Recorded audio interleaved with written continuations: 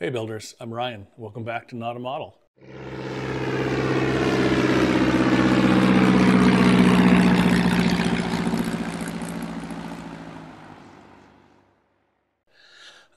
So earlier this morning I ordered my replacement laser cut parts from Vans. It's real. It's time to move forward with this project. I've done my 5 stages of grief all through anger, and now today's acceptance. Here we go.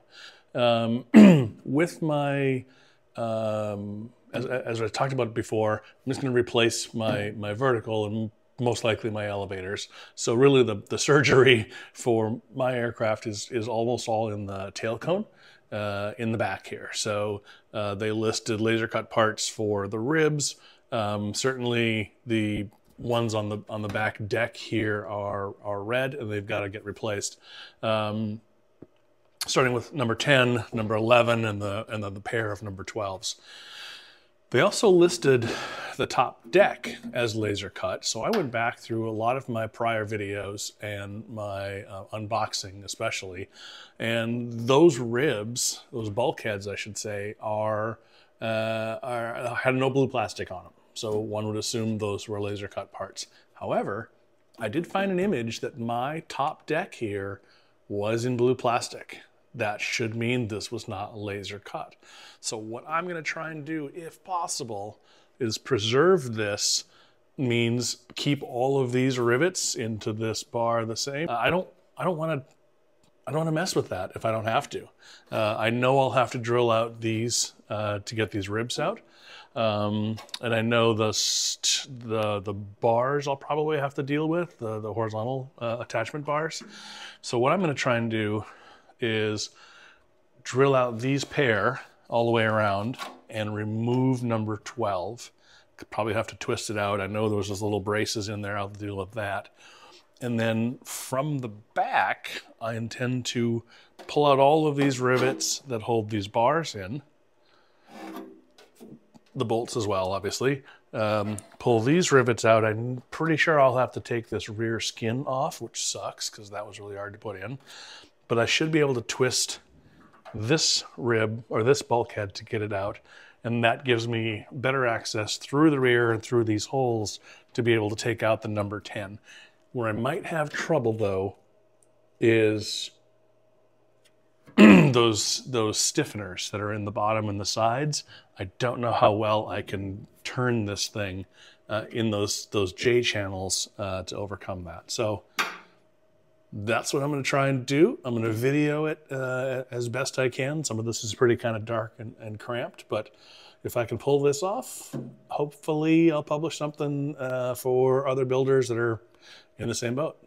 Cheers. We'll talk to you soon. Well, that did not go terribly bad, although it didn't go as planned. This took about 3 hours or so to get the tail torn apart. The pair of 12s on the back came out pretty easy.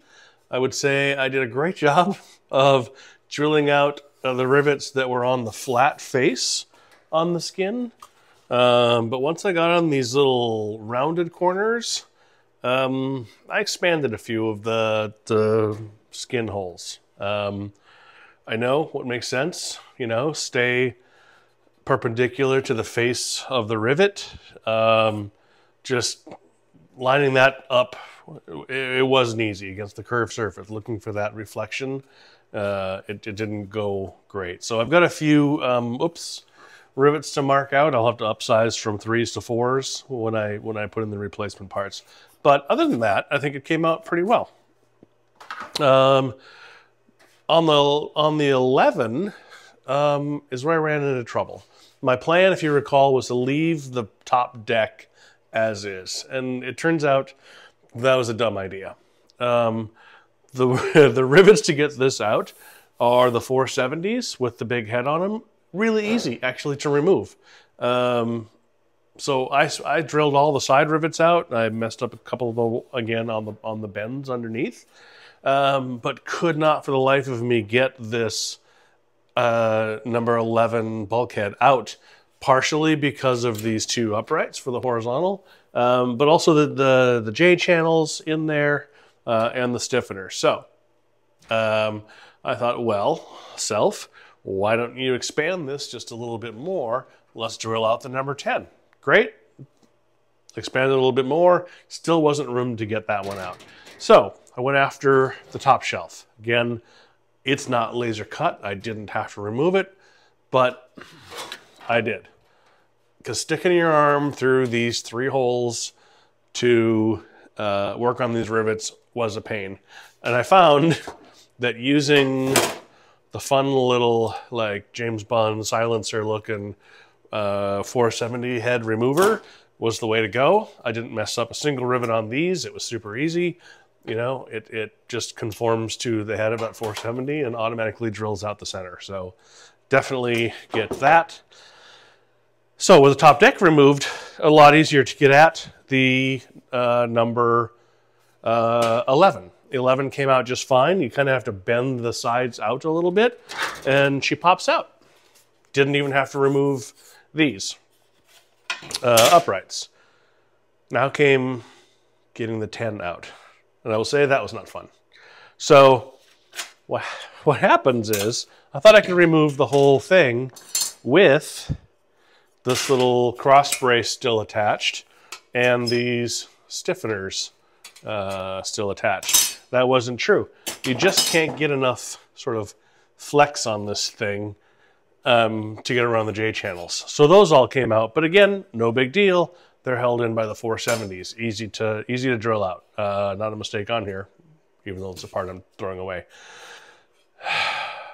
The struggle is getting 1, 2, 3, 4, 5, 6, 7, 8 J channels to release and pull this thing out. What I ended up having to do, and I'm a little scared, not for this part, but these little tabbies that go in, that tuck in on the J channel, I had to bend those in, and that allowed that to creep up and over the top of the J channel in that corner. So easy enough to pull this out, but now I've got questions for Vans when I get this new part. Am I allowed to bend this tab to put the new part in and then bend the tab back in place before I rivet? We'll see. We'll see. So, yeah, 3 hours, not so bad. Okay, here we go. So from the tail cone coming in from the very rear, everything looks good. These rivets, holes came out really well, all the way up the sides. I had to remove the screws for the rudder cables. They were just a little bit long, so actually you can see on that side. So when I pulled the 11 bulkhead out, it came backwards on this side. But here you can see where I'm not terribly impressed. A couple of these skin holes got widened. I don't like it, but this is actually that rear skin, that little cone-shaped thing, which I've ordered a replacement on anyway. We'll see how we can salvage that, or I guess I'll probably just upsize to the next rivet. But yeah, 10, 11, and 12 are removed. Not so bad. Everything looks salvageable. All of these were the 470s, so it worked out really easy. Taking it off, I think this is the 9 bulkhead. This worked out really well. And I not terribly happy with the ones on the bottom, on the flat, the belly part. Again, I've got, maybe have to upsize or oops rivets on a couple of those, but overall I like it. All right, well, now that I've got these bulkheads out, the plan was to see for 10, 11, and 12, how bad were my cracks with the laser drilled holes after I've dimpled them and after I've riveted them.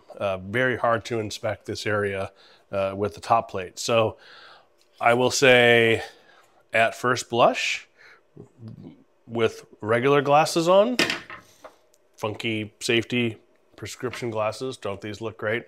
I don't see any cracks. So I then upgraded to something even more geeky with like 3x, right? And it's great. And looking on both sides of the hole, I think I see something. I think I see like a little shadow where that little notch is. But I don't know, because that could also be a product of me drilling out the hole. What I've read is that folks online need quite a bit more magnification to find that crack. Okay, let's do that. So coming tomorrow, thanks to our online friends that send us stuff fast, is a 30x or 30 power magnification with light to see what's going on with these. And I'll make that determination tomorrow on whether I need to potentially drill out some more of these bulkheads, which I'd really rather not do. Obviously the 6 is fine because you don't install that until the tail cone merge. But 7 and 8 don't look like a lot of fun if we had to remove those. Stay tuned.